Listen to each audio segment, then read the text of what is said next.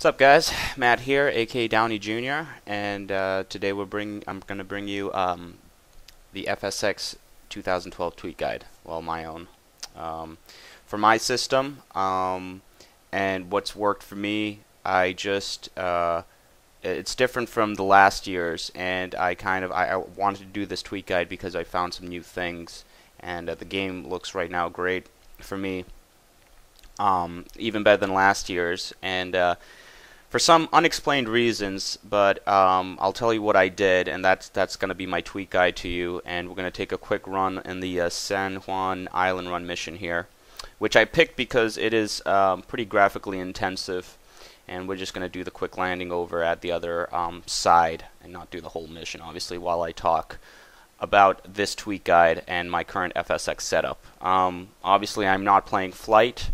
It's pretty much a glorified demo, and the DLC is just not worth the money they are charging. Don't get me wrong, it's good, but not good enough for $40 for that DLC, and then having the Alaska DLC around the corner for another $20-30, whatever it's going to be, not including the planes. So anyway, I'm back on FSX. FSX has everything, has all the planes you could ever want, and well, hopefully they don't shut down. Hopefully they don't shut down the GameSpy servers as was rumored. So let me switch the cockpit view here. Okay, enable track IR. Probably. Oops, there we go. That was funky. Okay. So we're in the de Havilland, and we're going to start the engines here. Quick start. So let me go over my system specs first. I have a Q9550 quad core, overclocked to 3.4. That is below the core generation before the original Core i5, Core i5, Core i7, and obviously way before Sandy Bridge. So I also have 8 gigs of RAM, 2 GTX 470s, which I will make note SLI is disabled, and definitely always have SLI disabled for FSX.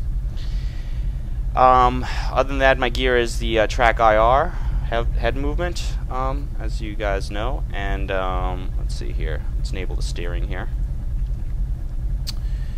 and CH yoke pedals, Cytec X52, which I'm not really using for this right now. Okay, so let's get on with the tweet guide. Last year's video did post a link, very informative link at on the AV Sim forum by someone, and then the other link was a config file that a site that outputted a optimized config file, which was very useful. That I am still using, and that's what I definitely recommend you go to first. Obviously, that's part of the tweet guide. The second part is NVIDIA Inspector, actually, I believe, will be obsolete at this point, because the main difference between this year and last year is that I have DirectX 10 enabled, and DirectX 10 looks a lot better in my opinion, and I also have light bloom and ground shadows enabled, and if you know anything about FSX and tweaking, those are very intensive, and they are recommended to be turned off. But they're on, and I want FSX to look as good as possible, especially with today's hardware, without any add-ons, because this is no add-ons. This is just regular FSX with acceleration, or the Gold Edition, whatever you want to call it. And it's running great. It's running at 20 to 30 frames per second with fraps on, really 30, and we're probably going to approach 20 once we get up ahead with all the traffic. And I switched to DirectX 10. To my surprise, it actually runs a lot smoother than DirectX 9, even though last year you would use DirectX 9 because with NVIDIA Inspector you would force the anti-aliasing to be run through the video cards as it should. Oh my gosh, she's gonna come on now. There's a guy at Lake Union who just booked a charter to Lake Cushman on the peninsula. I know you were scheduled for a Friday harbor flight, but if you're looking for a challenge, this might be more interesting. Shorter, too. If you want to do it, let me know. Sure. Roger, the guy's waiting for you on the dock at Lake Union. I'll explain how to get to Lake Cushman once you're at the dock and have something to write with. 598, as you probably just heard, you've now got the Friday harbor run. Got it. 598. Okay, so let's recap here. So, DirectX 10 is enabled. All the lens flare, light bloom, all that little stuff is enabled. Graphic settings, I would say output that with the config file. You're most likely going to get max detail. Ultra settings with the website that I will link below. NVIDIA Inspector, I do have NVIDIA Inspector on, but I just don't know if it really makes a difference, because DirectX 10 doesn't really work with NVIDIA Inspector from what has been kind of proven and tested. So I have anti-aliasing and anisotropic filtering enabled inside the game.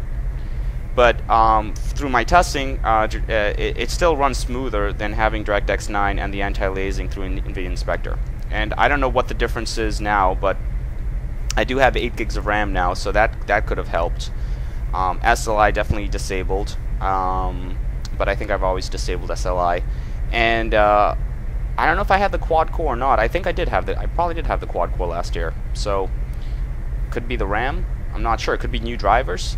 I also have Windows 7 64-bit. Regardless, and I think most videos that you see on YouTube, they have DirectX 10 because it just looks better. That's all it is. It just looks better.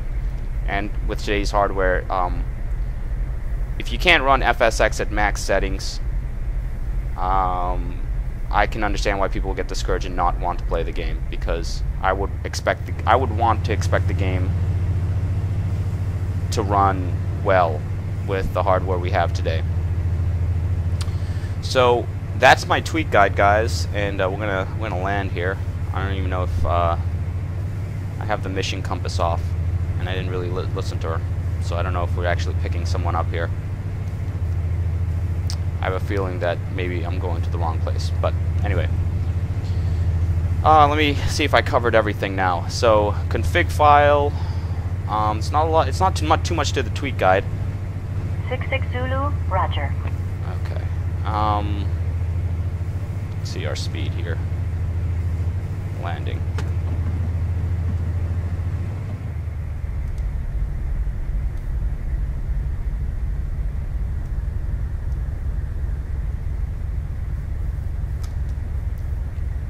So, let me know how it runs on your system. Let me know if NVIDIA Inspector actually still does anything. But that's about it for this. I hope you guys make use of the tweak guide and really that site for the, which I've been using now for 2 years now, 3 years, and I think it's still relevant. It's a great site, and I would encourage you to donate, which I still need to do, to that guy who's helped so many people tweak FSX to their to run better on their system.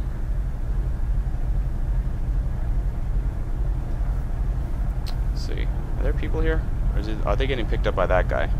I don't know. Some people over here. Let's see. Let's find out. Terrible at these amphibious planes.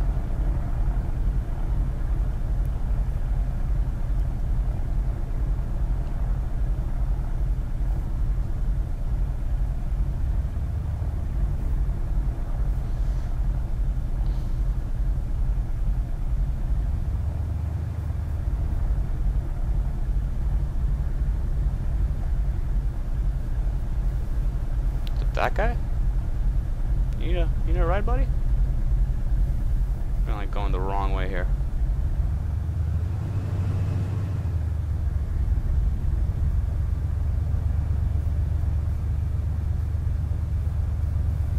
Is there like a brake for these planes or something?